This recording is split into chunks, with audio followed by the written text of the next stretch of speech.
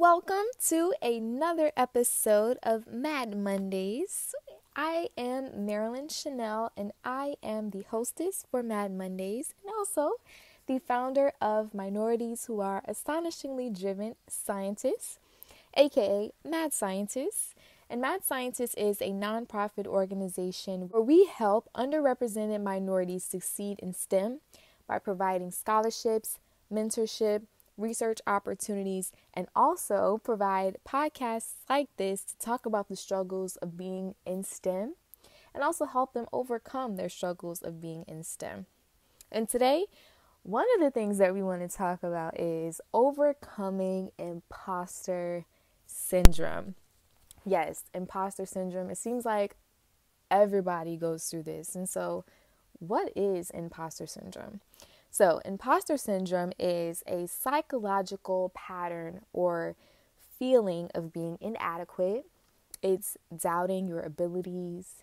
It's finding it difficult to accept your accomplishments and feeling like a fraud. Yes, so I know a lot of students can be in class and feel like there's no way I belong here.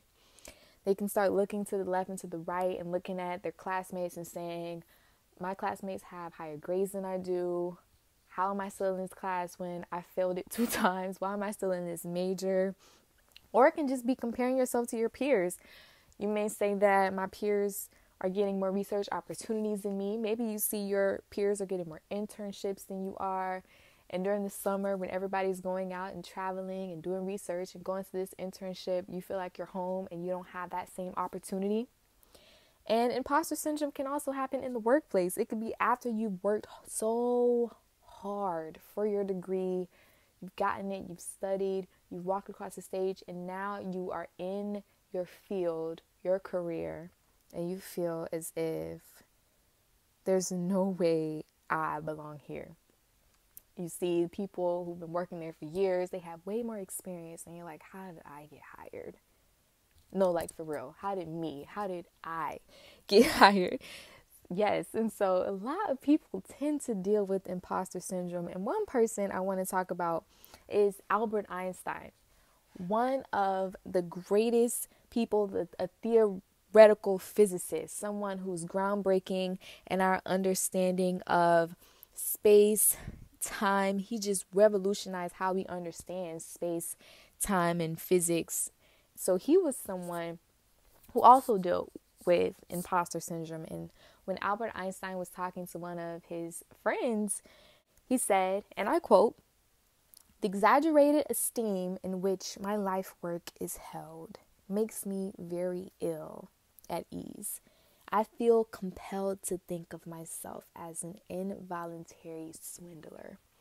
Yes, so someone is great and someone who had groundbreaking research and someone who revolutionized science, how we see it today, and physics, how we see it today. Someone like Albert Einstein felt like he was swindling people, felt like he was an imposter in his own field.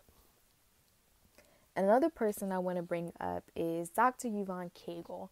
And Dr. Yvonne Kegel is someone who worked in the Air Force as a medical liaison, and she was also a NASA astronaut.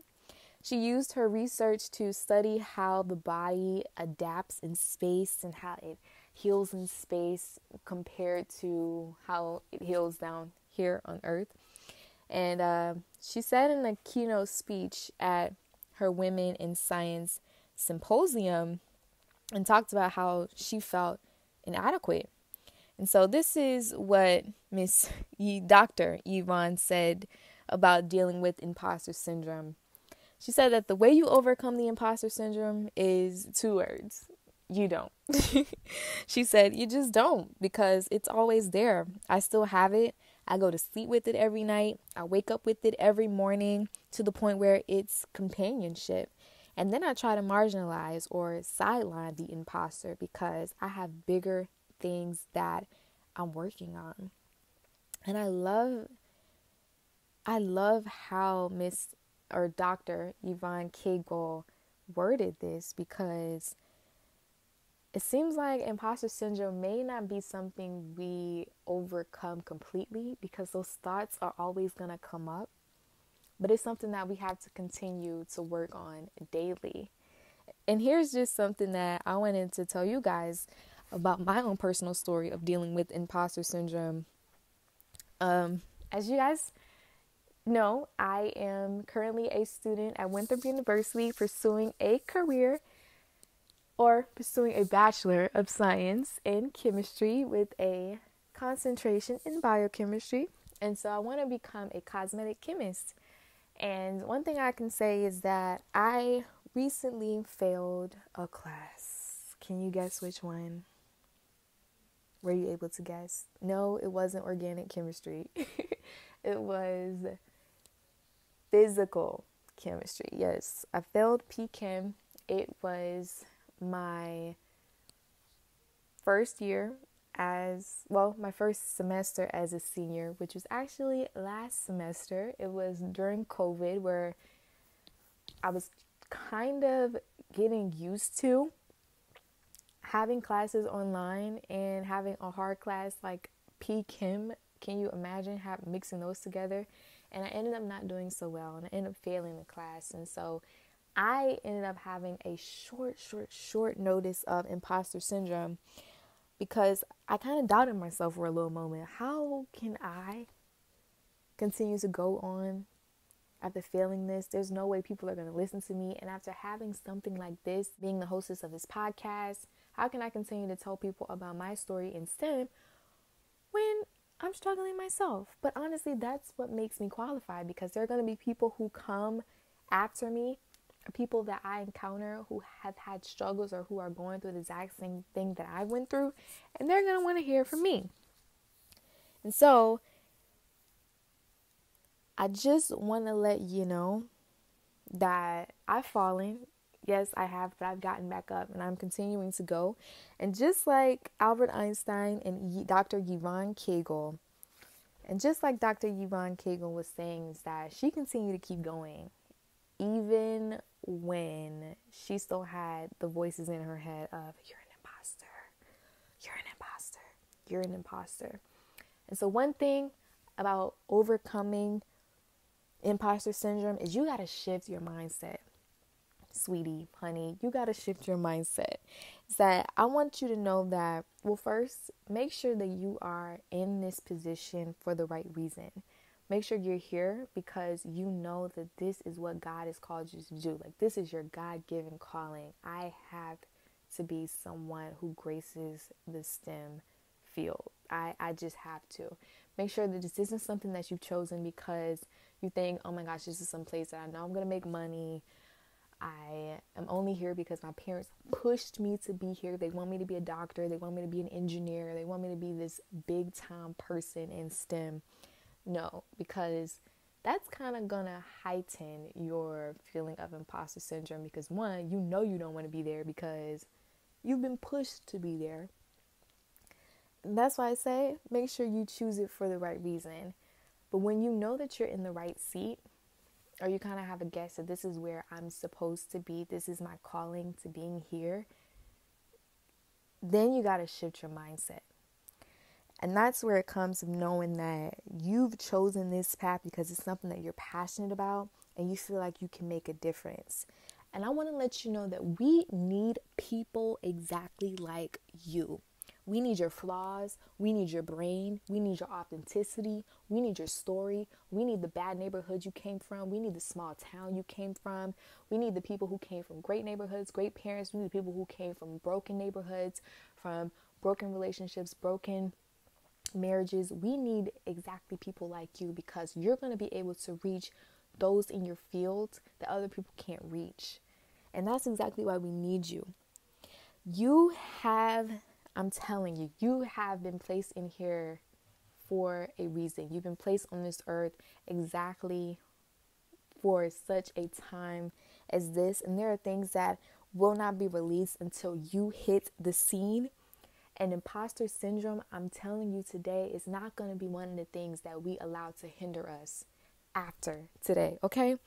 We need you to know that you belong here. You're the game changer.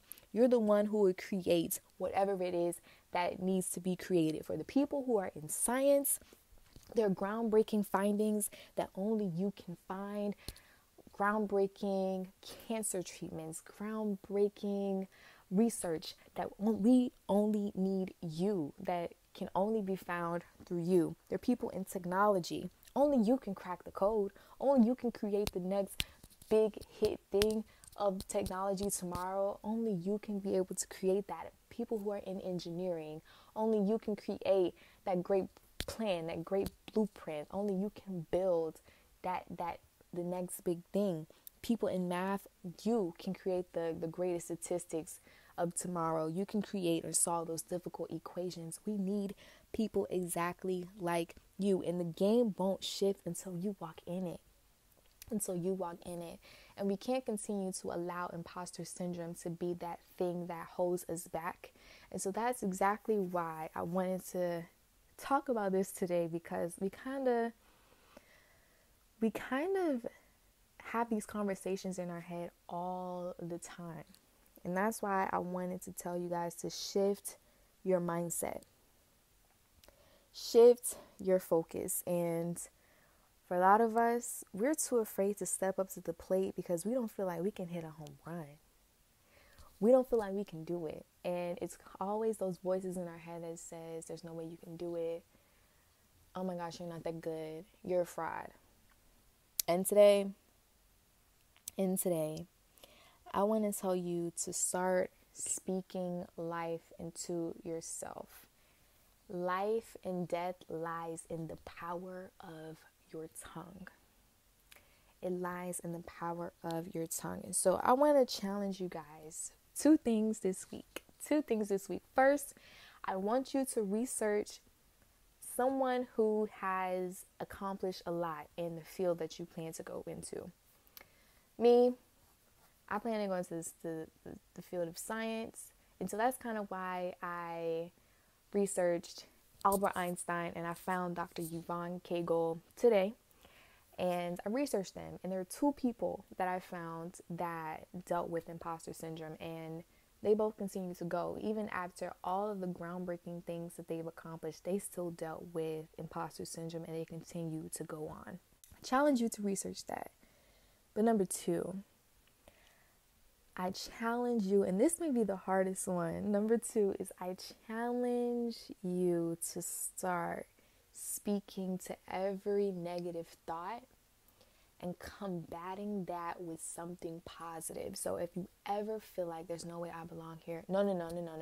You need to start speaking to it and say, no. I belong here because there are people who are going to need me in this field. I am studying to be that great doctor because there are going to be patients that need me.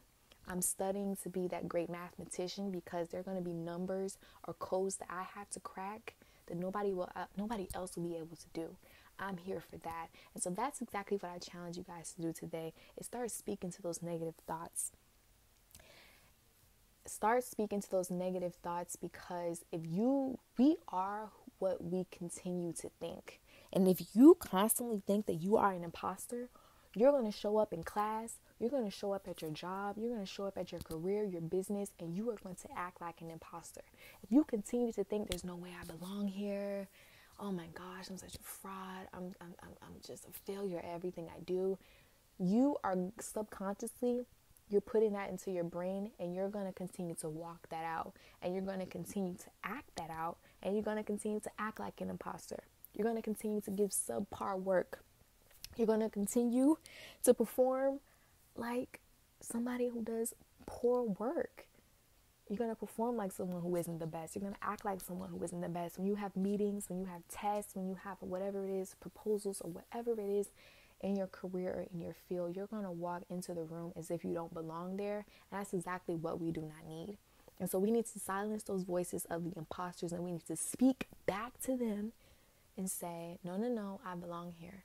I was needed. I was created for a time such as this. I'm someone who needs to be in this field, to meet those people, to impact those people, to change the game. And that's exactly why we continue to reiterate on every episode, and I'm going to continue to reiterate on every episode of Mad Mondays, and it is the slogan for minorities who are astonishingly driven scientists, and that is, we are graced to dominate STEM. This is something that you are graced to do. This is something that you are able to do. And we want you to know that. And so this has been another episode of Mad Mondays. And so I challenge you today, one, research the people who have been doing great things in the field that you are in, and see whether they have dealt with imposter syndrome and how they have dealt with it. And two, and the thing that I need you to continue to do, not this week, but just continue to do throughout your career, throughout your life, and that's start speaking life over yourself. Remember that life and death lies in the power of your tongue, so you need to start speaking over yourself. Speak to that little imposter in you and say, no, no, no, no, I belong here. So this has been Marilyn Chanel with another episode of Mad Mondays, and remember, we are graced to dominate STEM.